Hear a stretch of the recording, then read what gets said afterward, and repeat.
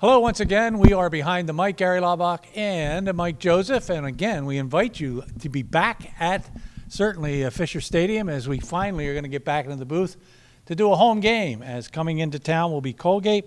Colgate comes into the ball game 3-5 overall. They're 1-2 in the Patriot League, and there's a lot of good news after this weekend.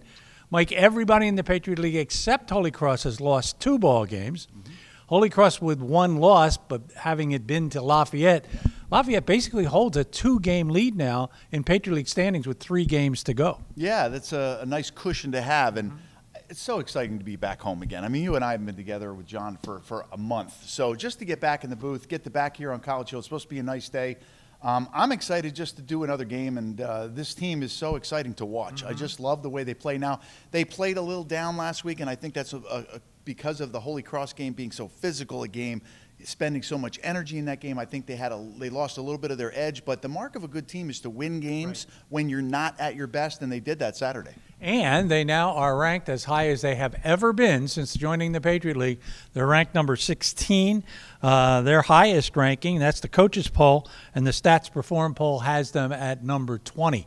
So certainly a lot of good things right now for the Lafayette Leopards. Let's take a look back a little bit at the Georgetown game.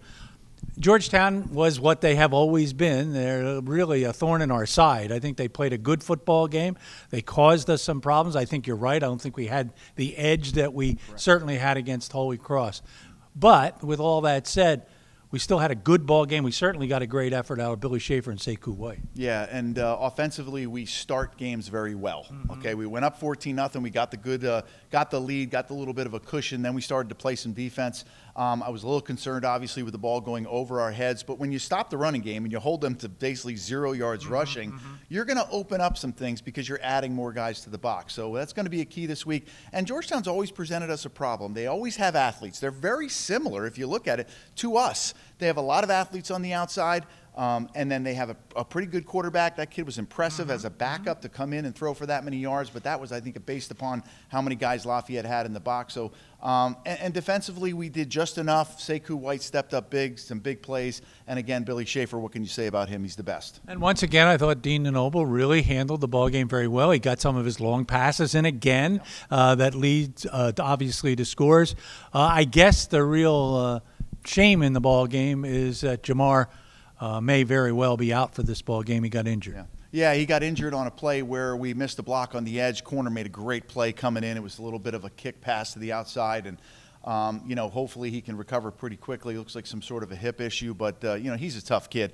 He's on the precipice of 1,000 yards. I cannot see if Jamar can play, he's going to play.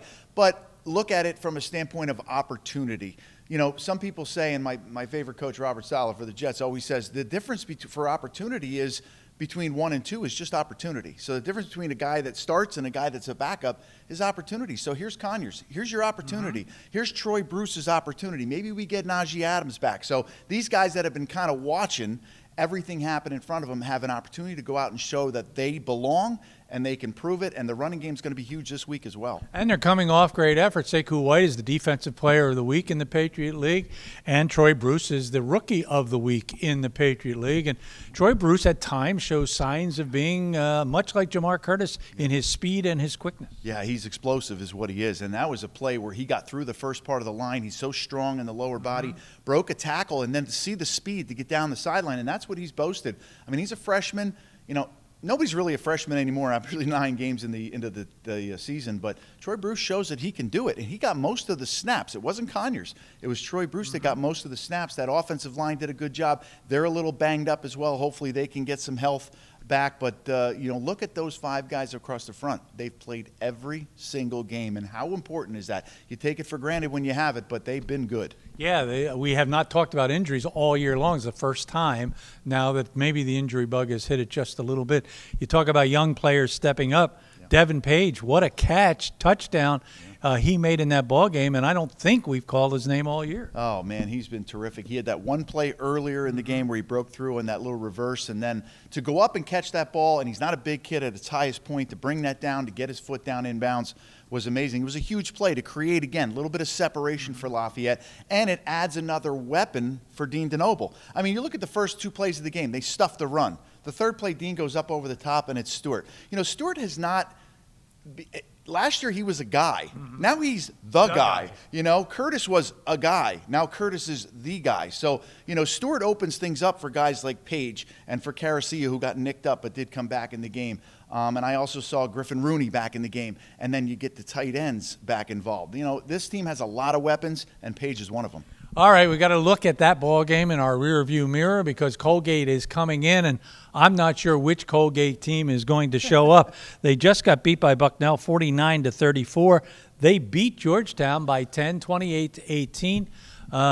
Not sure here. I think Michael Brescia will play this week. He played last week in that loss, however, but he did not play the week before. So Michael Brescia, I believe, is healed at quarterback. We've seen him quite often. Yeah, we've seen him before. We've seen him beat us right on this field 2 years ago. He's a very dynamic player, but they've used 3 quarterbacks. They've used Osborne, and then they went last week to Sterney. I mean, they got 3 guys that can play and they feel confident with. I think Brescia will get the start. It's going to be about stopping him, stopping that running game again. How many guys do we have to add to the box? Don't give up the big splash plays, but stop the run. It's always been the key to stopping Colgate. And Brescia is one of those quarterbacks that can run and run very well. He doesn't have great numbers this year, primarily because he's been sacked so often. So 92 yards rushing for Brescia is not the real story. He's got well over a couple hundred yards when you take away the sacks. Running back Jaden Henry we know about. We've seen him before. We do not know much about Chris Gee, and right now he is the leading rusher on this ball club. Yeah, both those guys right now combined for about 600 yards rushing, so it's a two-headed monster. Gee got a lot of work last week. And if you look at it, they put up some points last week, so you got to be careful. Bucknell just exploded. Ralph Rucker was fantastic in the game throwing the ball. But Colgate answered many, many times. So they can run the ball. They can score the football. They've gotten a little bit better in the passing game. What concerns me about Brescia is 8 interceptions and only 2 touchdowns. That is not good. 53% percentage. So can we get to him? Can we keep him in the box? Again, it's going to be another running quarterback. He's out of the box. So what does Michael St. Germain do to kind of slow that down a little bit? So I'm interested to see how this is going to play out. But this is a game Lafayette should win if they play the way they're supposed to play. Brescia has a lot of targets. 4 guys have caught a lot of passes. Saunders, Moore, Hutchison, Hurlman. Saunders, the leading pass receiver with 45 catches, almost 550 yards and a couple of touchdowns. On defense, 2 good linebackers, Sweeney and Flick. Defensive back Owen Goss has really done a good job this year, 39 tackles. He's got a couple of interceptions. They've got a good special teams kicker in Jake Jaworski. We don't want this to come down to a field goal. No, certainly do not want it to come down to that. And then if you add Jaworski, you add Owen Goss in there, who blocked 3 kicks, player of the week last week. We can't have any problems on special teams. We've been doing a good job fielding kicks, getting the ball out, getting good field position. We started the ball, I think, 3 times at the 50-yard line last week on the onside kick that Georgetown tried. And then 2 possessions later, we're at the 50 again. Got to make sure we capitalize on all that. But their special teams has not jumped up and bit us. It hasn't been great.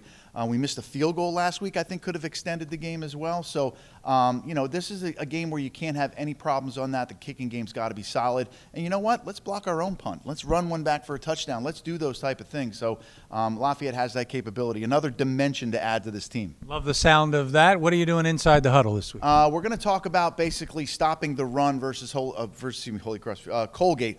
Zone read. They don't run it. They don't dabble in it. They actually go after it. This is their type of thing. They read different guys. Where are they going to get Billy Schaefer? Like, are they going to try to put him in conflict? That kid is amazing the way he plays. So we're going to talk about, adding to – how many guys does Lafayette have to add to the box? Stop the big splash plays. That's what Lafayette has to do, and they'll take this team out.